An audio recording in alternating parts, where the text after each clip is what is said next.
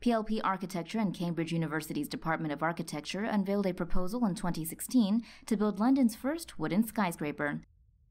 The building would be made out of timber and includes mid-rise terraces. According to the architecture firm's website, the 300-meter-tall building is planned to be constructed in central London alongside the Barbican housing estate. The skyscraper could house up to 1,000 new residential homes in a 1 million square feet space. The wooden structure would also be made to meet fire regulations set in place for existing concrete and steel buildings. If everything goes according to plan, the building would become the second tallest building in London after the Shard, Inhabitat reports.